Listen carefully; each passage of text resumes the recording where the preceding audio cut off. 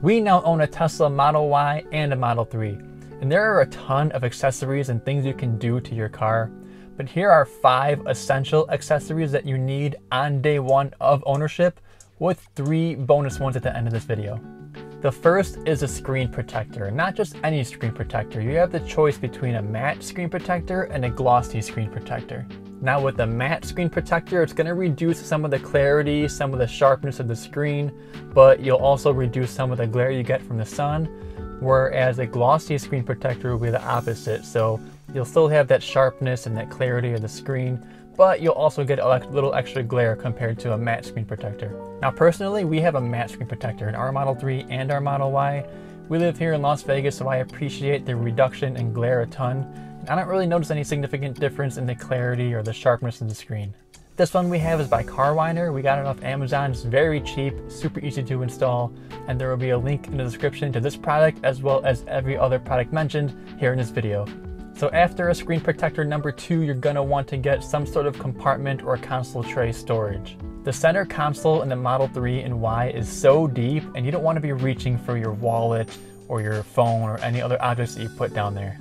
We have this organizer by Spigen. It has a carbon fiber finish, so it looks really nice. It slides back and forth, so it's super easy to install and pretty stylish as well.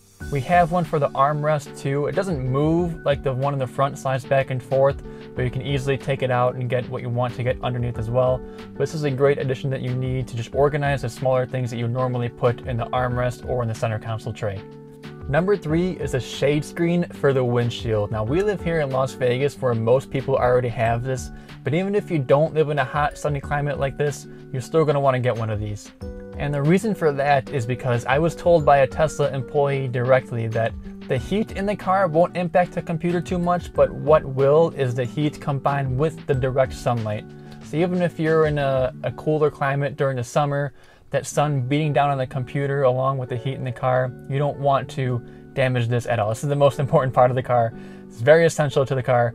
You don't want to damage it, and a $20 little thing you throw on the windshield to protect it is very much worth it and very necessary. Now I highly recommend to get a cover that fits your Model 3 or Y specifically. You can get a generic one, but I noticed that these windshields are a little bit bigger than most other cars, so those might not fit as well, and it's super easy to install one in and out, fold it up if you have one that fits specifically for this windshield. Number 4 is this leather shield product that will protect the interior of your car, and specifically these leather seats. Now Tesla leather is actually notoriously known for being super easy to take care of and lasting a long time, but this will add an extra layer of protectiveness for your peace of mind. Now I recommend this for the black interior too, but especially if you have the white interior like we have here, or if you have any cats, dogs, children, things that can make a mess in your seats. These will give you peace of mind and add an extra layer of protection, so you don't gotta worry about these seats getting dirty, getting stains, or things like that. And the cool thing about this leather shield too, you only need to apply once every 6 or 12 months to get that protection, so these will last a long time. And wrapping up, number 5 are floor mats. I wasn't gonna put this one in. I didn't think it was necessary or essential. It definitely helps, but I don't have one on my Model 3. And you know, we live here in Las Vegas. We don't live in a winter climate. I didn't think too much of it. Didn't think I needed to have them. We went back to Chicago for 1 week during the winter, 1 week.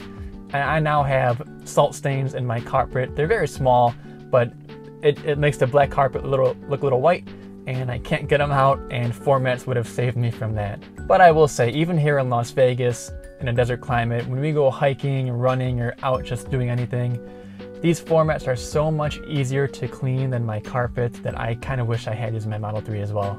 They also got a pretty cool look to them too. These are from Test Bros. Again, I'll leave a link in the description. But we got a trunk liner as well with these. We could get a backseat liner too. I think we will upgrade to that as well, because just protect the entire car, and it gives it a pretty cool look. Now there are a ton of options for floor mats as well. Again, I recommend one that fits your Tesla Model 3 or Y specifically to have that clean fit finish. Looks really nice. Test Bros, I love these so far. They're very nice, but there are a ton of other options out there as well. Now that wraps up the top 5 necessary day 1 accessories. There are a few honorable mentions I wanted to add as well that I've gotten that I think are great on day 1. Not maybe super necessary, but will definitely help your experience. So let's get into those. So 3 honorable mentions. Number 1 is a cup holder for a larger cup or a hydro flask. This will help you avoid spills if you leave your hydro flask on the seat and there's a leak or something, or if you leave it on the floor and you make a turn and it rolls back and forth. I've had that happen plenty of times, and when I got this, that saved all of that. It is super cheap, super easy to install, and I highly recommend it.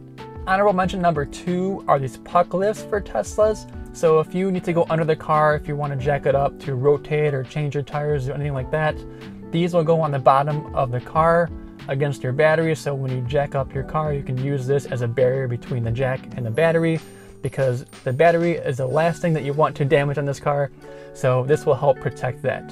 And lastly, number 3 are these seat covers. They're super simple, but we like to work out a lot. We run, we hike, we go to the gym. So when we get in our car and we're very sweaty and don't have a change of clothes, to throw these on very quickly and just drive home. They're super easy, they're washable, and they protect the seats from just absorbing our sweat. So we use them a lot actually, and I highly recommend this if you're also an active person who doesn't like to get sweat on your seats. And that about wraps it up, guys. I hope you enjoyed this video. If you did, please leave a like. If you have something else I should have added, please leave a comment.